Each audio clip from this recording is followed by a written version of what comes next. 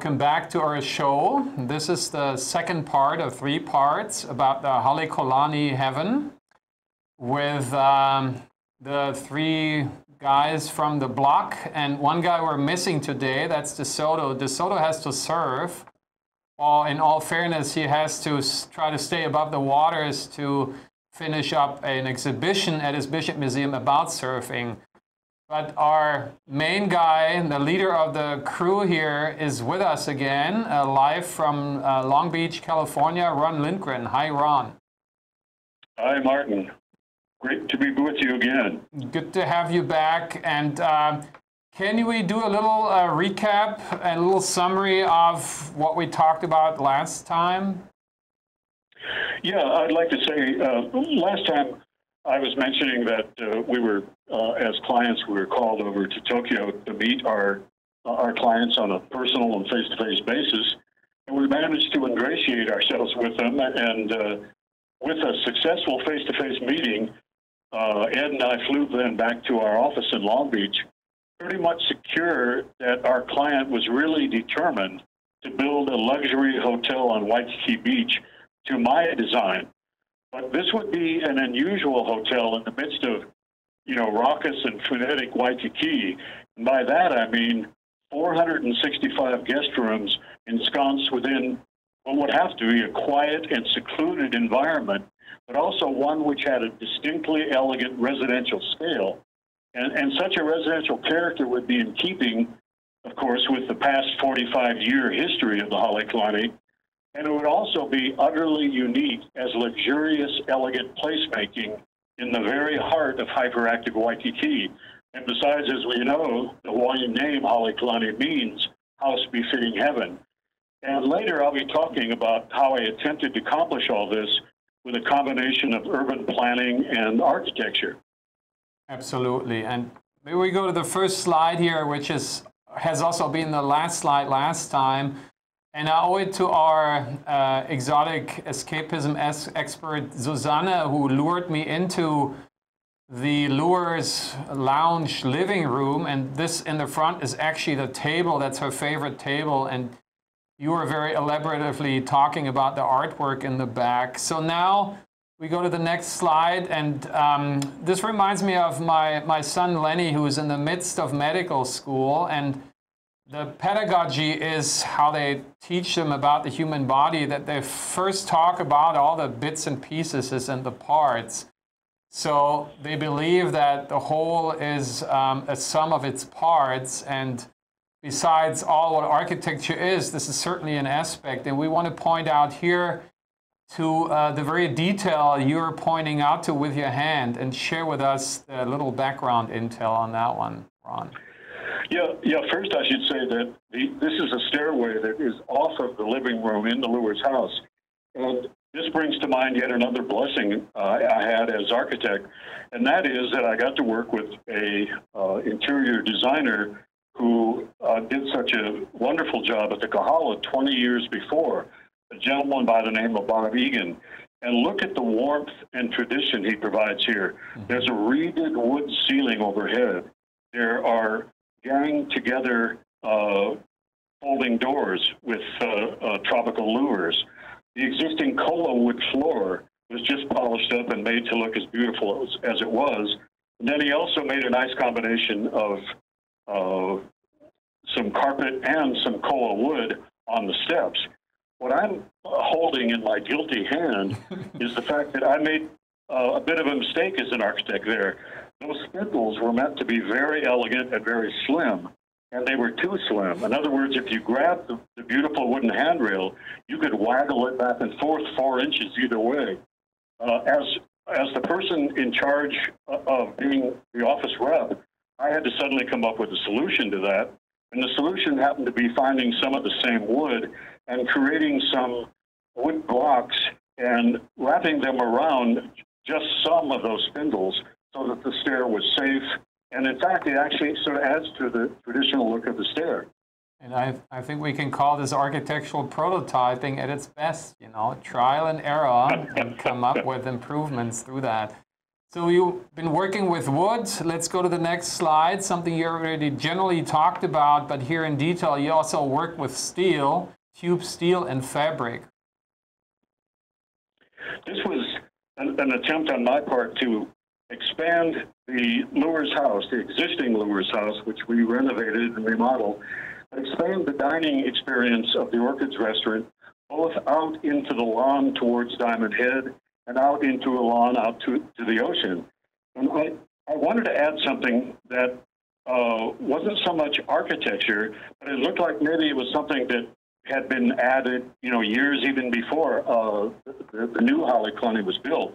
And so I used a light steel frame and a interesting canopy material that's both waterproof and fireproof.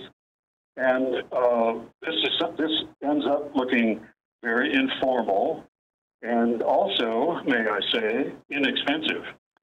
Certainly true. And again, reference to our tropical mobiles here. This is our PIing vehicle here that we recently had to redo the soft top, and this is single layer roof, and same thing, the frame is still good as yours and you just stretch it over it and that does the job. It's a very tropical way of doing that versus sitting in our hermetic invasive cars with the AC on, right? So let's talk about the concrete bones again. Let's go to the next slide and tell us the intel on that one.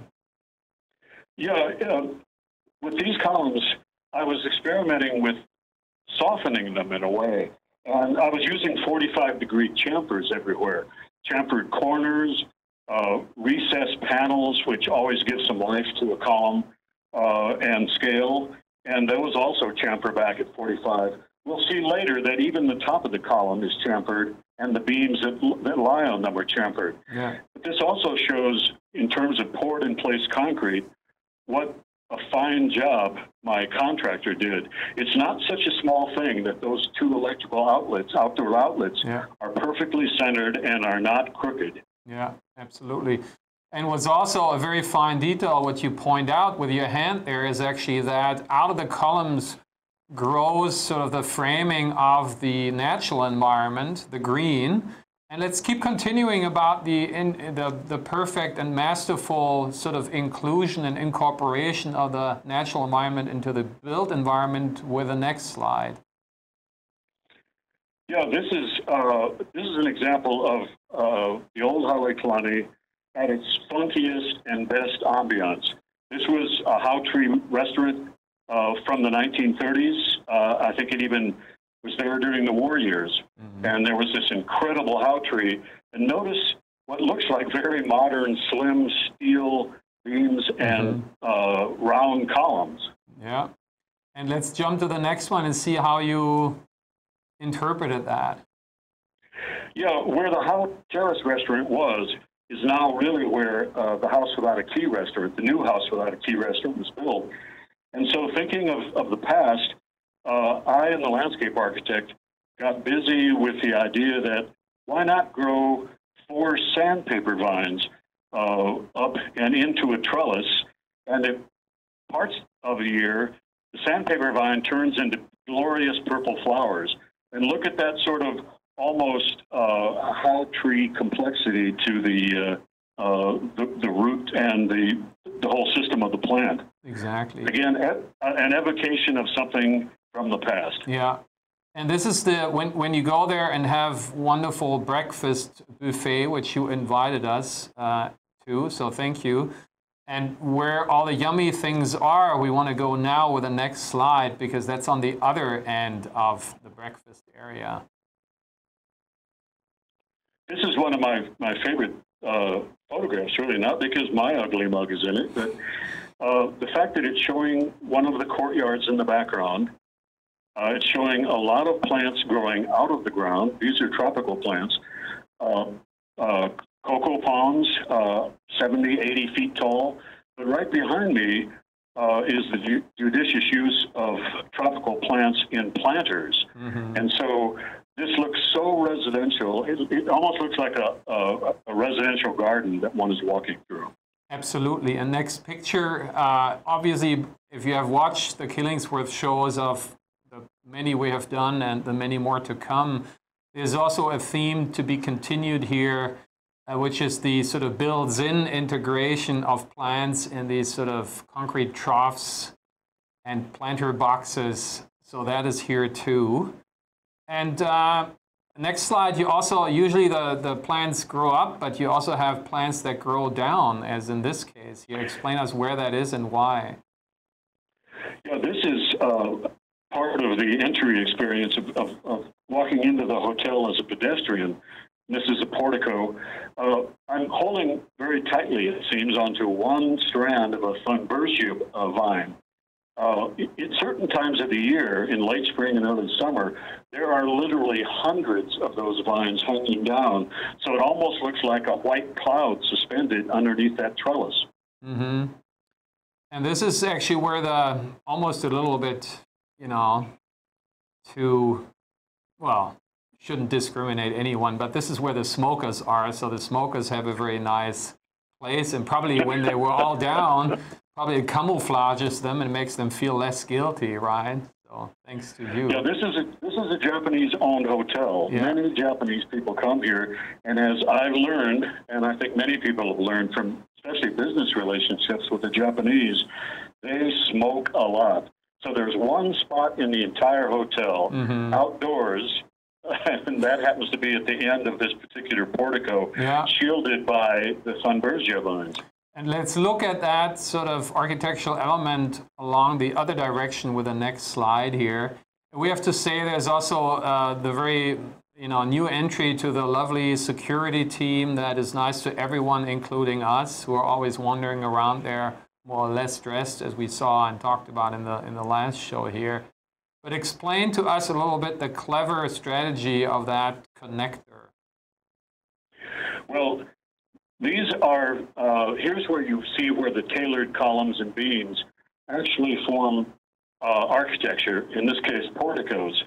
And the porticos connect all of the public spaces at grade, and they're all at 14 foot 8 inches on center, which turns out to be a nice dimension so that two couples can pass each other easily as they're walking from place to place. I'm really proud of the appearance of these porticos because to me it just seems like they provide a really elegant, measured cadence when you're walking through them. And I have to confess that I sort of used the idea of even religious cloisters as an inspiration for these porticos. Yeah, absolutely. Well achieved. And they have obviously a very poetic, processional quality, but at the same time, as with cloisters, who are very clever architectural manifestations of sort of navigations through space, it also helps the service people to get very quickly and almost secretly from one place to the other one. And the place where you go, we're going to unveil at the very end. We have been talking about the aspect of green and the natural environment, but in Hawaii there's also the color blue manifested through water that you masterfully incorporated into the building, which we see one example in the next slide. So tell us. Yeah, here again we're in the entry pavilion for pedestrians. We'll be seeing that in the next few photographs. Busy Kalia and Lures Road are right outside, and not only is the sound of water so soothing, but it's also masking. And in this case, it was doing both things so that the sound of traffic, aided by yet another feature that we'll show you soon, completely canceled out the sounds of the city beyond the secluded hotel. Yeah, and me being the nitpicky guy, I urged the hotel management to take that rope away, which wasn't there to begin with, but I guess some people ended up in the shallow pool.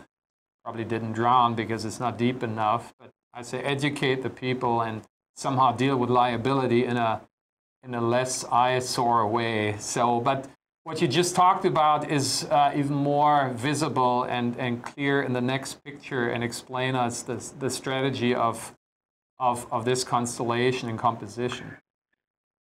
One of the things that I had as an idea that would be very unique to approaching a new hotel, especially for those who see it for the first time, is that you wouldn't be driving up into some motor court or at the shadow of some huge tower, but instead you'd be walking down Kalia Road or driving down Kalia Road, and you would see what perhaps you thought of at first as being sort of a large, commodious home with nothing but blue sky above it.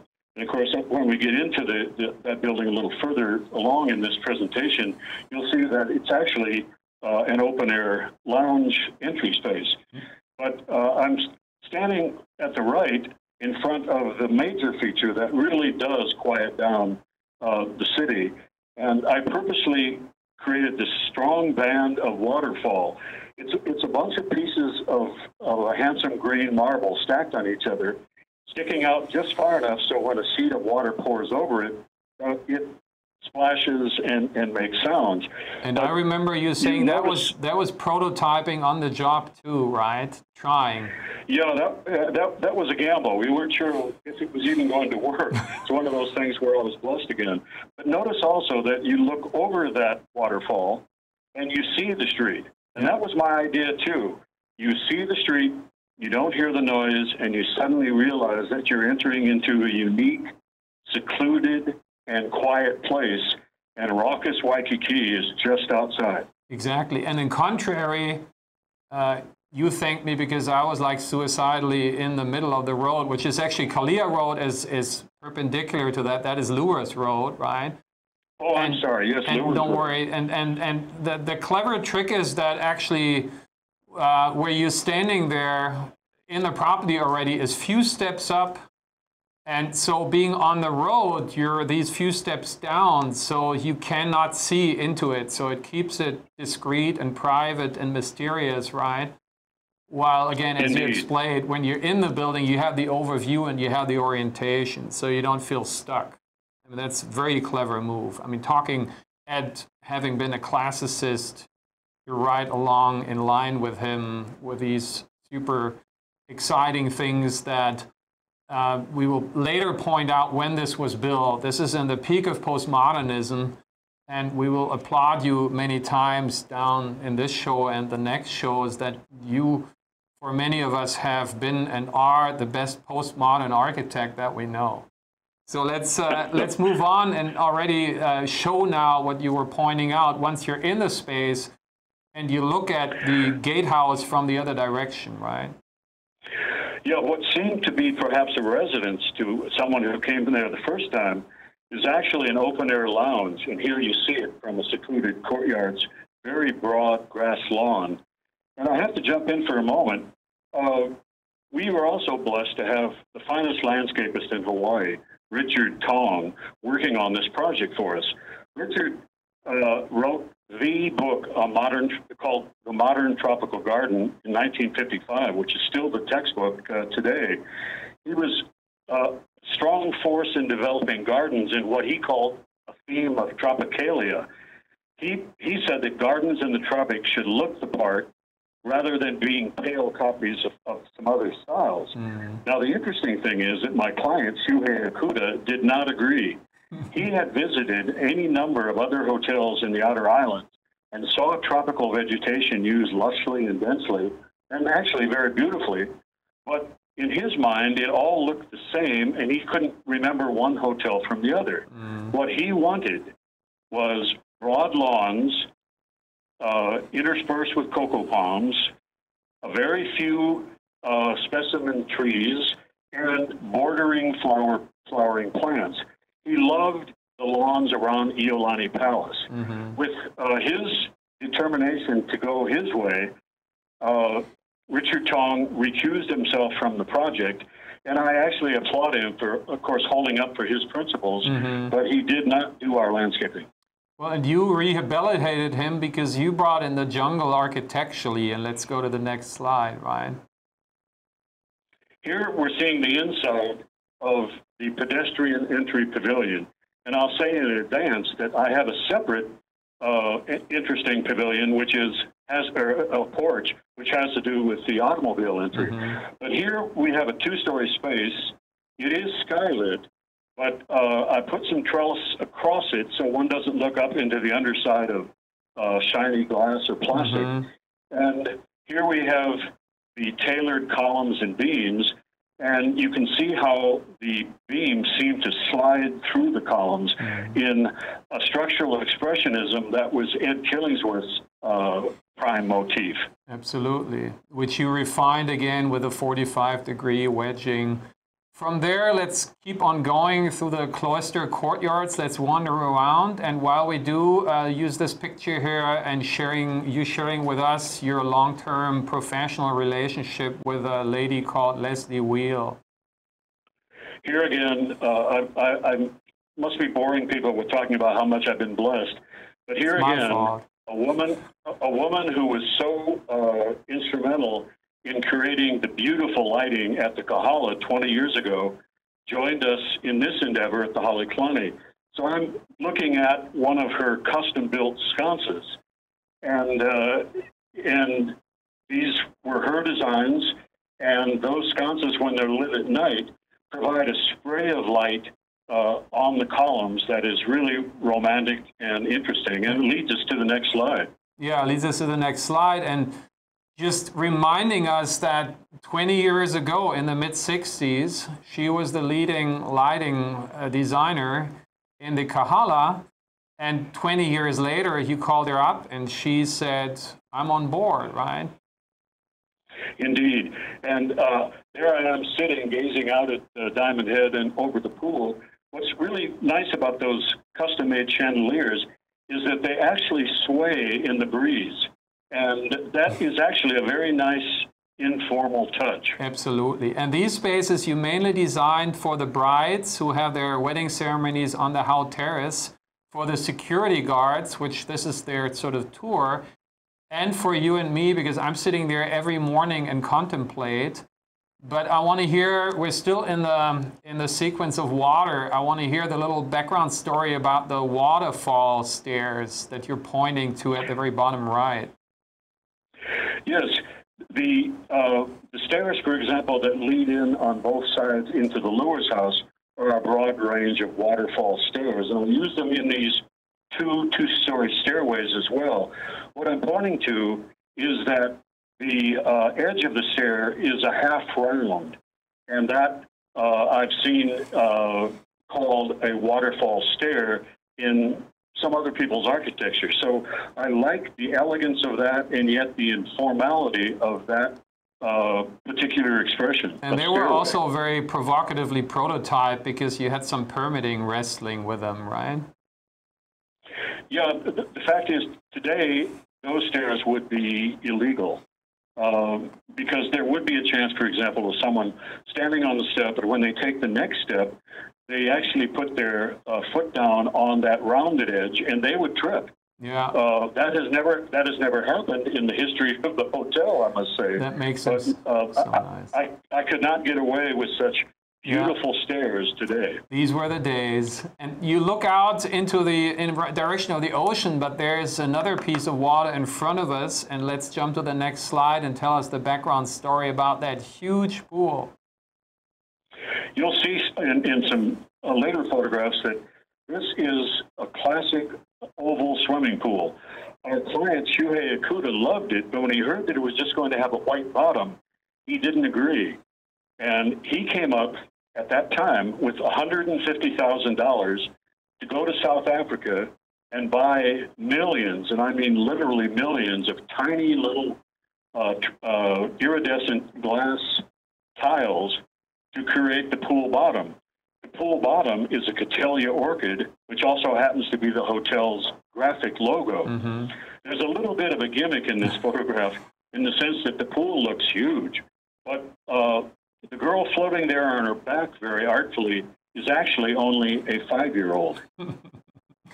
All right, let's look at the pool in plan. Next picture here is one of the most important drawings that all of a sudden explains it all in plan. And we call this a figure ground plan. And the ground is black. We inverted that. The ocean is black. The public space is black. So are the big black dots in the middle of your project, the courtyards and the pool. And the other ones are just very filigree lines, and they come across as that not just in plan, but also in elevation, as we have been experiencing before. There's never chunky stuff in your face. Everything is very dematerial, right? And as kind of, you know, ambitious that is in plan, it's even more ambitious to keep that in elevation. So let's move to the next slide and share one of DeSoto's treasures from his treasure box. And this is an artist rendering of the ambitions. So this is like to basically, you know, sell the design and explain the design. And while the skyline is fictitious, right? So they're actually not the actual buildings, but their anatomy of basically being square volumetric boxes is pretty much, but explain why you distinguished yourself from that boxiness. Well, what I'd like to say really is that this is where I sort of had to become an urban planner. We had to provide a quiet, secluded place. It was the only way that there would be that perceived luxury and that people would be willing to spend the very expensive rates that these rooms managed to procure. And so all around the perimeter of the property, I placed single-loaded corridor guest room buildings. In the center, I put one double-loaded corridor building, and that created these two courtyard spaces, one which is part of the entry experience for pedestrians, one which is part of the entry experience for people getting out of their cars, but that's also the recreational pool courtyard. Yeah. This was the first time in my architectural career that I wasn't creating buildings just as discrete objects in space, but rather creating clearly defined outdoor spaces with buildings. And this was thrilling. But you can also see that the old Halekulani was much loved as a low-rise experience at the ocean. Yeah. And so I stepped all of the buildings down to only basically 1 and 2 stories height at the water. And then my last architectural expression was to cap every building, even the elevator towers, with the very famous and noted Dickey roofs. Absolutely. And there's 2 things that you actually improved in the execution. One is obvious, the pool got oval and not square. Then the house without a key didn't become 2-story, but a 1-story pavilion. And the lures house didn't become this sort of stick new thing. But last slide, please. What we can see here, this is from DeSoto's archives as well. This is just after the completion of the project.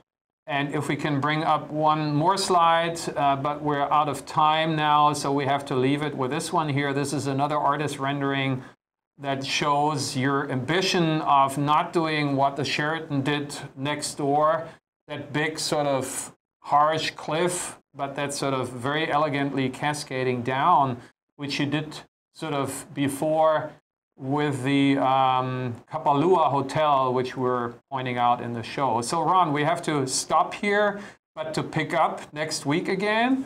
So thank you for having been with us from Long Beach, and we look forward to the conclusion of your fascinating story. And until then, everyone, thanks for having been with us on the show. Until next week, back with Ron, you please stay very hilariously Hawaiian. Just like Ron. Bye, Ron. Bye, everyone.